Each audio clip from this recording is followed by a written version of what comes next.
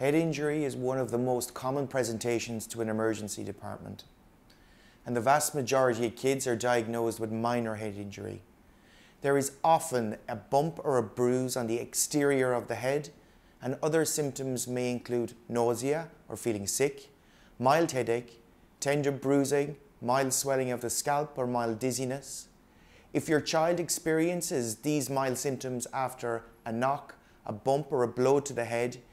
you do not require any specific treatment. Observe them closely for 48 hours and monitor whether their symptoms improve or worsen.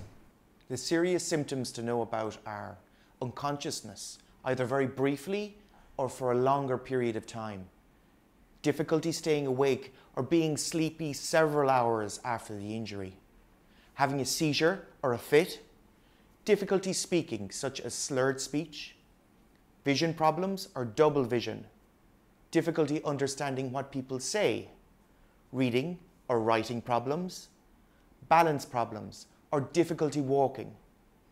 loss of power in part of the body such as weakness of an arm or a leg, pins and needles in the hands or the feet, memory loss such as not being able to remember what happened before or after the injury, clear fluids leaking from the nose or ears since the injury,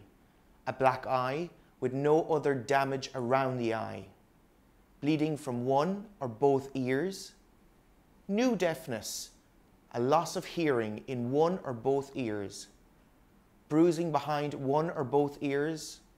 or a lasting, strong, persistent headache since the injury,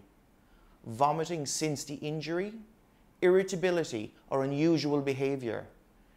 visible damage to the head such as open, bleeding wound. If any of these symptoms are present, particularly the loss of consciousness, even for a short period of time, immediately go to the emergency department of your local hospital or call 999 or 112 and ask for an ambulance.